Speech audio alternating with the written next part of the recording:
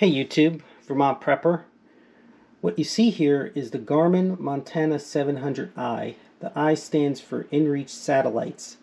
And Garmin uses a service through InReach where you can send an SOS to a rescue team in case you need assistance in a remote location. And the way you do that is through text. It goes up through their satellites and it goes directly to a rescue team where you can text back and forth, and they'll have your location from the unit and be able to assist you when you don't have cell phone service. What we're going to do today is go through the initial configuration of the device, as well as connecting it to both a computer and a mobile device. So stay tuned, don't touch that channel, and enjoy. Welcome to my world. We're going to talk mainly about military vehicles, solar power, and self-sufficiency. But I also like to live life to its fullest potential. I do this through music. Specifically, I'm a drummer. Music runs through my veins, and I'm also going to discuss the various equipment I use and throw in a few covers. Hope you enjoy. Welcome to the channel.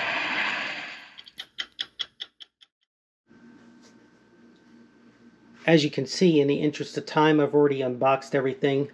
In addition to the unit, it comes with a charging cable, and it's a USB to micro USB charging cable. I would have liked to see a USB-C, but it comes with a micro USB, and it works. That's fine. You charge it through this port right here. Your power button is right here. Your SOS button is underneath this big rubber stopper, so you can't send an SOS in error. On the back, you have a port for a micro SD card, and the way you install that is you want your gold connectors down, and you have to buy this. It doesn't come with it. The maximum is 32 gigabytes, which I have right here.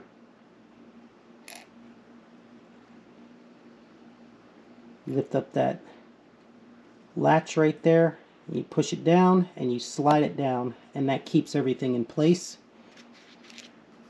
Your battery pack goes in with this lip first, and then you want your latch vertical, and then you just twist it.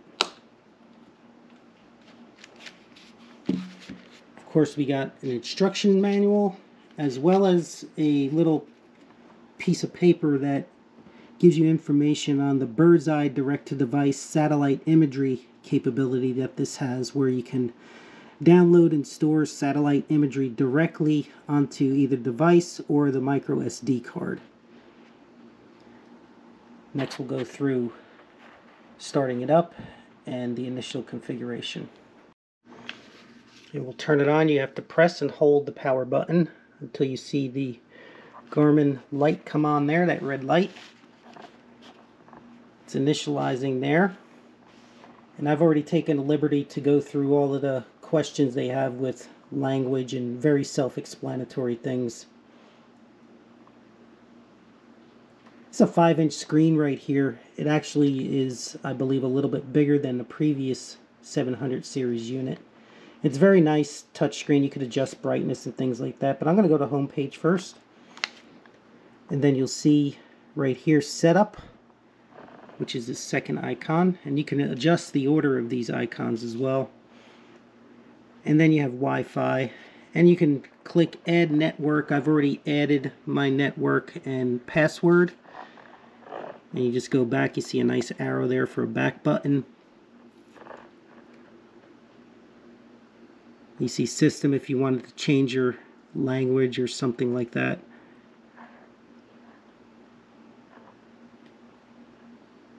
You have Bluetooth right here. So this is where you would set up a phone, and you have to have your Garmin Connect mobile app. I'm actually going to connect mine to an iPad mini.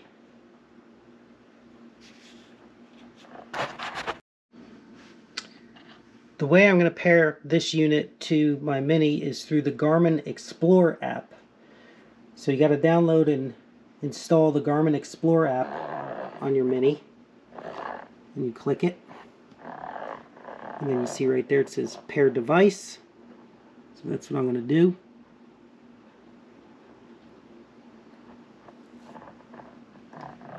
And you can see I have a number of things already registered. I'm going to hit add device. And then you scroll down to, actually Montana is right here, if you could see that. Right there.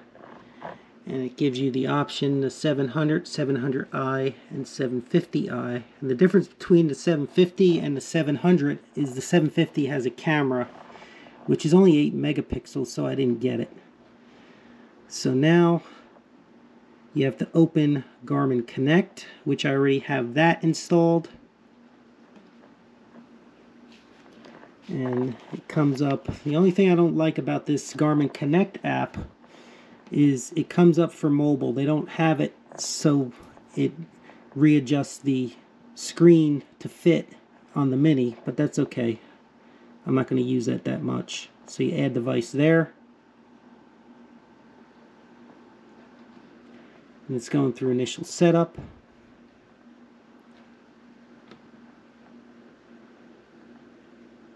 Browse all compatible devices. Here we go again.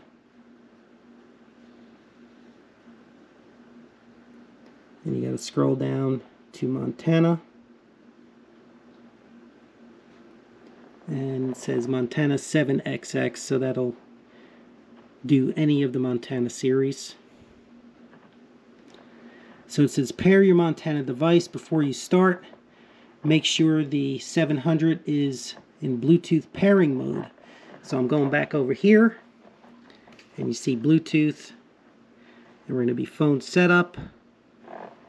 And then it says download, open, connect mobile app to pair your phone and automatically sync. Going to continue. Okay, so now it says when prompted, select Montana 700i, and then it gives you a number. So I'm going back here, hit start.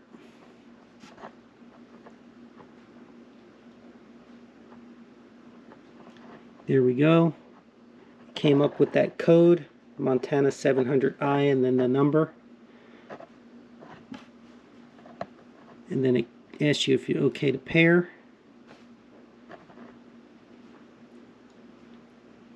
And now it's connecting. And it asks you again, I don't know why they're doing that, but going through it. Allow to display notifications, yes. And now it says completing setup of your Montana 700 device.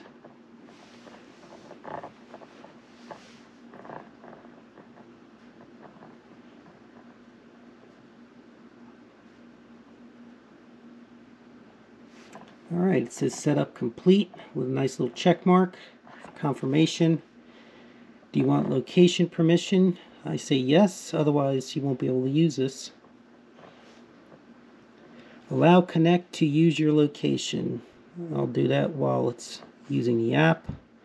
Allow calendar access, sure. Almost done, it says. Sync your device. So we're syncing right now. Alright, it says finish. Manage weather location. Use phone location. Yes, that's fine. Okay, we'll cancel out of that. And now we are connected. So it says done. It's complete on the unit. So now I can go back.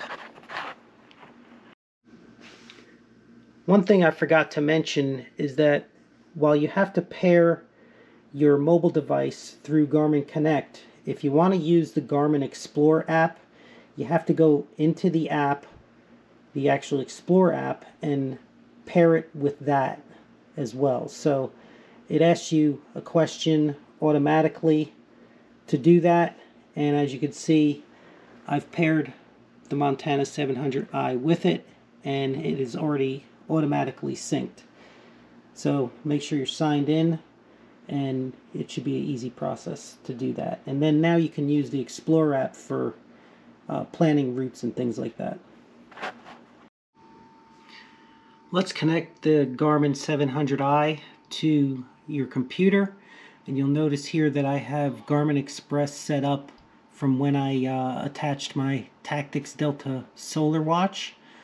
And you'll see right here it says we found a new device, add this device to Express now. So I have the 700i connected via USB to my MacBook, and I'm going to click.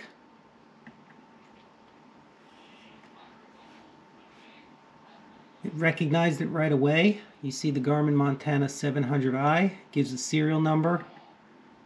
We're going to add the device. You need to sign in. Alright, we're signing in right now. Ask you your language. Just go through that next. Yeah, we have our Wi-Fi network.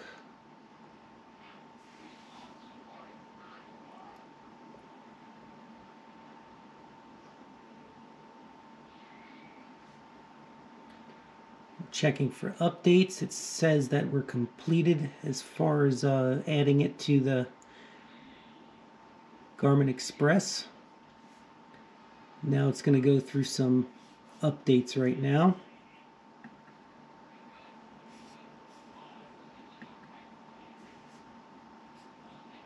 It's pretty simple to set up. It's all like pretty much user prompted and extremely easy. So I guess there's some map updates. It's going to take a while. What I'll do is I'll come back and we'll install some purchase maps on the unit after this download is done.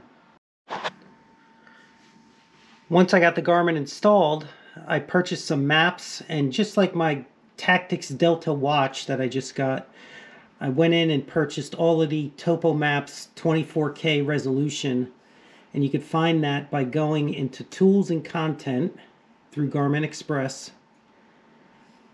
And then you go to Purchased. And then, I think I do a refresh. Should come up. Yep, there we go. So it shows that I purchased all of these maps right here. And you can see North Central, Northeast, South Central, Southeast, etc. Basically everything except Alaska. And I have Alaska on, you know, the regular topo active map, but just not at this resolution. So, you know, you can download your map when it says ready to activate. So what I'm going to do first is do the Northeast, because that's where I live. And I'm going to put that on the device. I have the SD card as well, which I will have to use for the other maps, because this Montana 700i only comes with a 16 gigabyte memory, so I got an additional 32 as I mentioned previously, and I'll have to use some of that on the other maps, but I have enough room, I believe, for the Northeast. So I'm going to click ready or download right here, and of course it makes you sign in. That's the only thing I don't like about this. It makes you sign in like way too often, I think. Here we go.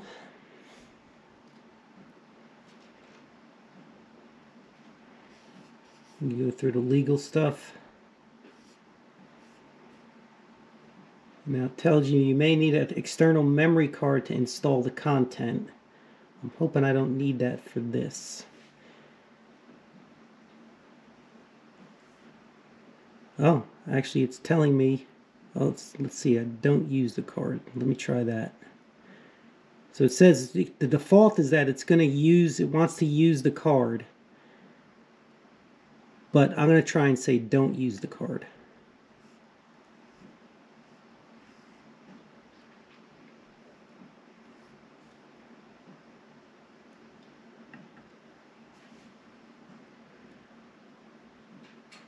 Alright, hopefully I'll have enough room on there. I guess if I don't, it'll come back and tell me. Then I'll have to do the card anyway.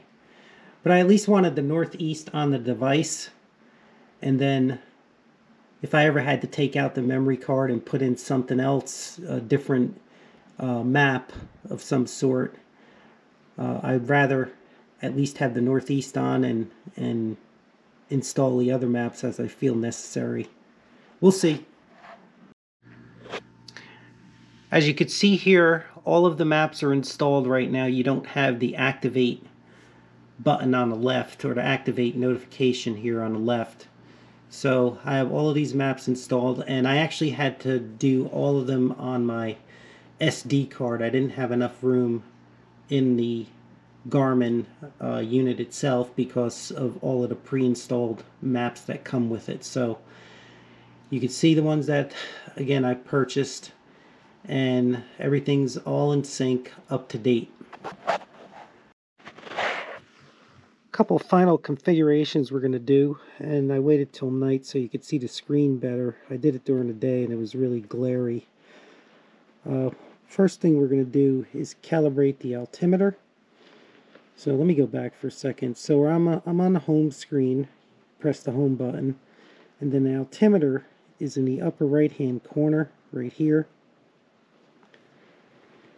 And you see it comes up with its display. I'm going to hit this menu button right here. Altimeter setup is the middle choice. And then the default for auto calibration is once. I changed it to continuous, and I guess you use continuous, I guess if you're changing altitude quite a bit, it probably accesses the satellite a little bit more. That's how I would imagine it works anyway. But you could do it once if you're going to be, just in a general area for a while.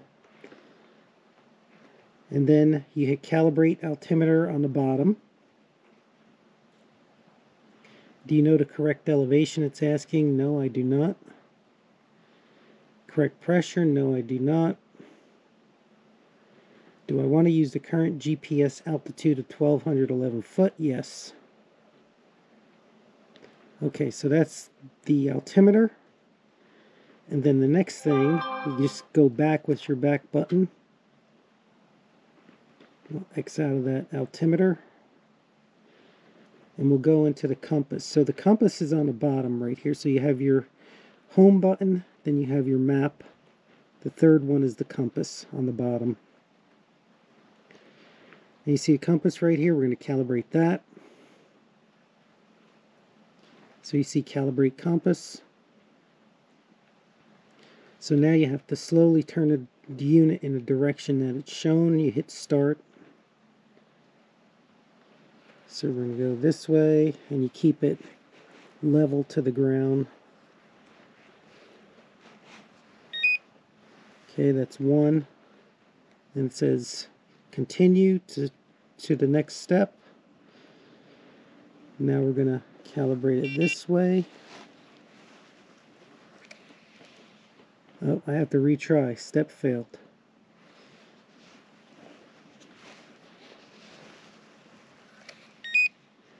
Okay, that completed.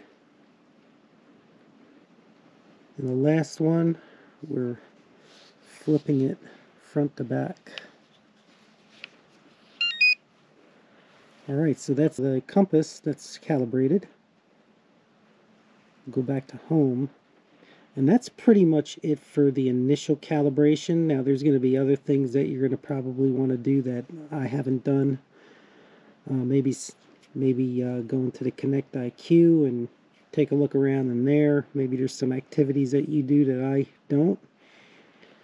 You might want to download some maps in Bird's Eye Direct, but that's all things that you don't need to do in order to do the initial setup.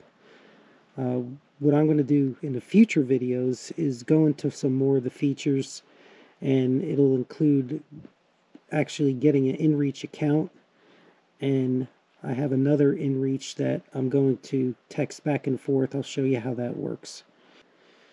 Hopefully you got something out of it, and all in all, I'm pretty impressed with it. I like the screen, I like the features, it's easy to navigate, and I'm looking forward to using it. Alright everyone, take care. Vermont Prepper out. As always, keep prepping.